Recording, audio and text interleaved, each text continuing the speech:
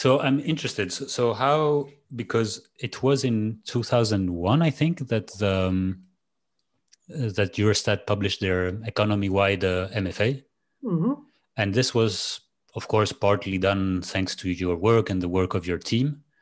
So I'm wondering, what was the discussion? How did you manage to convince Eurostat to have a, because they already had, I guess, a state of the environment reports and environmental reporting, but having a systemic accounting, what were the discussions back in the day about this? It was very similar, like in Austria. I mean, they were also suffering from these thousands of effluents and emissions and wastes, yeah, and they could not come to grips with it. It was a miserable statistics. Every country did it differently. The distinctions were not clear. The amounts, even the measurement units were not. It was terrible, yeah. So they were very happy to see a sort of light at the horizon, that maybe there could be a quantification that is more consistent and logical and can build on economic statistics and on what's there, yeah, and not invent a completely new system of recordings. So it was quite easy. This was also good then for the economists. They understood that this was something that, I mean, they of course only wanted it in money and not in tons, yeah, or in joule, yeah. Never mind. But it was something that communicated well between the disciplines and with the officers who had to deal with the existing statistics and suffered from them, yeah. So you kind of went to them, or your team or your colleagues proposed that to them, and because did it take a lot of time to put this into practice? I'm kind of curious how, a scientific discipline can really get in policy and really influence it. And it's a lot by chance. Yeah. I mean, the World Resources Institute picked up the idea, did that big report.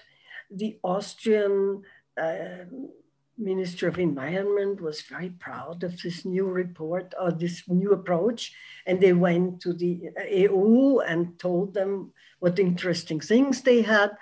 The Austrian Environmental Agency was not so happy because it liked its thousands of indicators, but still they saw that they could find a way of aggregating their stuff in a reasonable form. So it was not against much resistance. It was, some didn't understand it or yeah, but it went smoothly as far as I remember.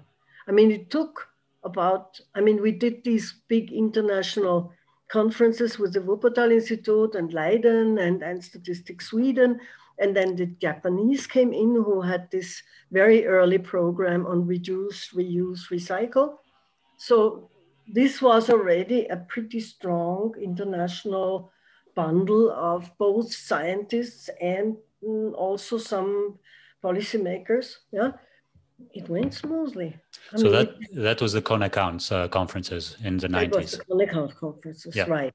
Yeah. Okay. And then the Japanese invited me, and yeah, so this spread from there. It spread, yeah. The only country who did not jump on that train was, interestingly, US. Yeah. Yeah, the US is the only country, and also, although the World Resources Institute strongly supported this, and also other institutions in the US on the science reporting level, but in policy, no. Okay. I think the US thinks in money and nothing. No other unit has a chance. Yeah, although their input-output analysis tables are major compared to some European countries, so I think they're very good in accounting, but perhaps... but they are in money. Yeah. It's all in money. Yeah.